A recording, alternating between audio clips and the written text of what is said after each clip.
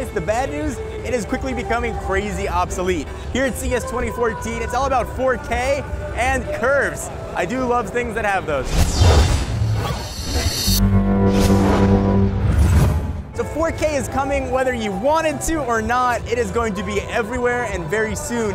And it's not just going to be flat like we've seen TVs since flat screens came.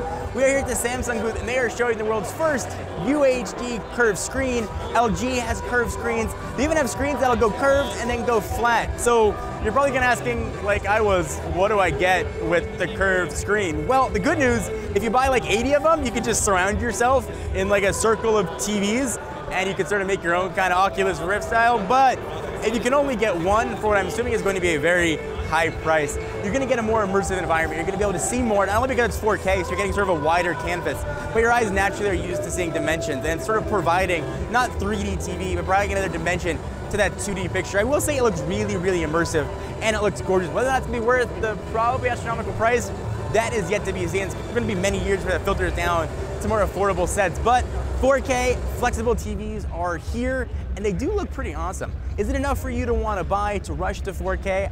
I don't know. 4K is coming and it's coming pretty fast actually. There's not that much content right now, but Reed Hastings, the CEO of Netflix, took stage at Sony's Don't Tell the Samsung people that I said Sony while I'm here, and said that all of Netflix original programming will be filmed in 4K, and you can stream 4K at some point in the near future with a connection of 15 megabits or faster, either Wi-Fi or wired. So there is going to be 4K content, so that argument's kind of going to go by the wayside. But for now, it looks gorgeous, and it's more of just like a jaw-dropping, that looks badass kind of thing. So hope you guys enjoy it. Leave your comments right down below. Let me know what you think. If you think 4K is right for you or not. I'd love to hear your thoughts.